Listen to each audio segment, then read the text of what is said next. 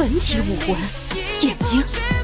居然是如此神奇的技能。在《斗罗大陆》第2部《绝世唐门》的最新剧情中，霍雨浩已经成功进入了史莱克学院。由于他是唐门的推荐生，所以霍雨浩能获得免试入学的资格。而霍雨浩在开学第1天就展示了他的灵猛武魂，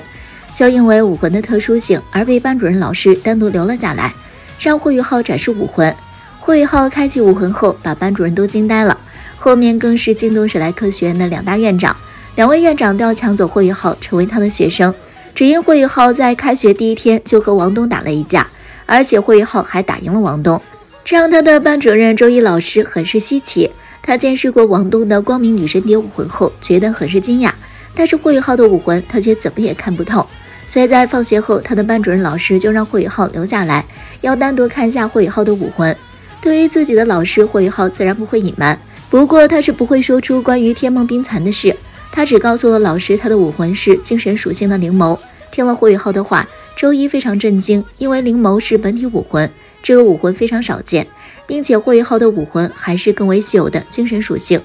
此时周一再次询问霍雨浩的第1魂技是什么，霍雨浩只说出了2个魂技，毕竟拥有4个魂技这件事是秘密，不能告诉任何人，只说出2个魂技也算正常。霍雨浩开启魂环，向周一展示出他的2个魂技，分别是精神探测和精神共享。此时这2个技能准确地出现在周一的视觉之中，让周一感觉到周围的一切都变得无比清晰。周一感受到霍雨浩的技能后更为惊叹，真是个神奇的技能，难怪霍雨浩会是唐门的推荐生。可是在霍雨浩的口中得知他的第1魂环是来自一头10年的风狒狒时，更是让他震惊，这么弱的魂手怎么会有如此强大的精神技能，实在是不可思议。只是他不知道霍雨浩的第1魂环是来自100万年的天梦冰蚕。